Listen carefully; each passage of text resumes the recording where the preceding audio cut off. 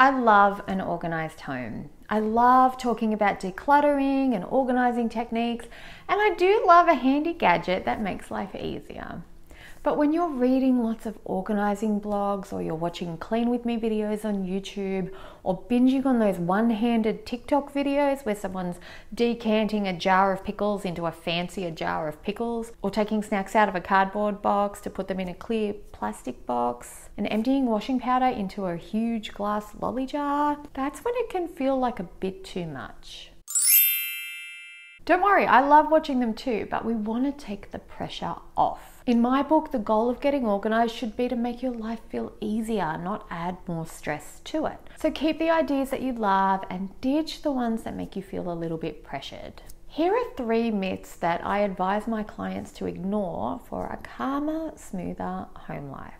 Myth number 1, matching containers are necessary for an organized home. They're absolutely not necessary. Okay, here's the thing. I love how they look. I really do. They look beautiful. So I'm not saying they're bad to have, but I don't want you to feel like you have to do it and then feel stressed if you're not doing it. The truth is, replacing all of your existing containers with matching ones can be very expensive, and it's a really big job to make over your pantry or your fridge or your linen cupboard or any other storage areas with them. It can take hours or even days to set this up. So think of matching containers as nice to have, but not need to have. If you've got the budget and the time and the motivation to bring them into your home, go for it. But if you don't feel pressured to do it. Or if you want to, just find a way to make it easier. One of my besties loves the idea of a beautifully organized kitchen with gorgeous matching containers and labels, but she doesn't want to do the job herself, so she's outsourcing it to someone else. And you can do that too. Get a professional in, or even pay one of the neighborhood kids to do it for you. Or your own kids. Myth number 2, once your home is organized, it will stay that way. Don't beat yourself up about it if you take the time to organize a space and then you find it's messy again a couple of months later. Life happens. Your kids are going to mess the space up again. Or you might be using the space and find that even though you organized it, it's not very easy to use it. You can't take things out easily, you can't put them back easily, and the space just gets a little messy. Organizing is an ongoing process, and your approach to maintaining and running your home, it's going to change with every stage of your life. It's okay to go back and try another organizing method, or declutter for the 3rd time, or even ignore a space until you're ready to tidy it up again. There's always going to be a bit of give and take.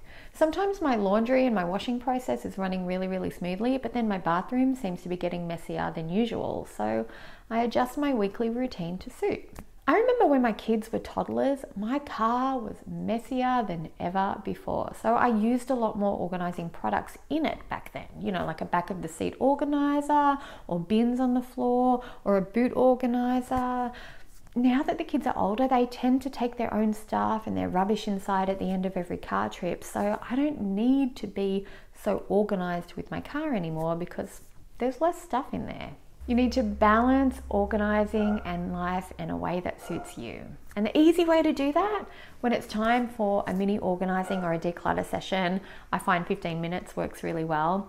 Then just work on one part of your home that either frustrates you the most at the moment, or the part of your home that you just want to enjoy right now.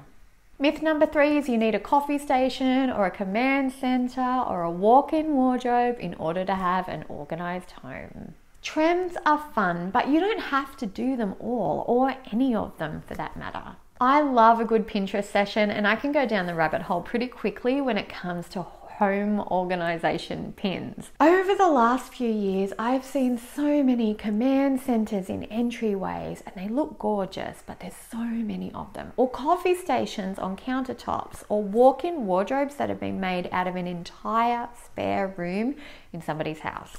And they really do look amazing, but you don't need to include them in your home unless you really want to, or you really think it's going to help you out. The best organizing ideas are the ones that work for you and your family, not the ones with the most likes or repins on social media. I hope you found these tips helpful.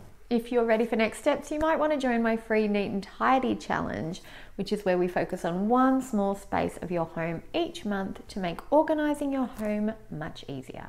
I'll leave a link below so you can access it nice and easy, and I'll see you in the next video. Bye.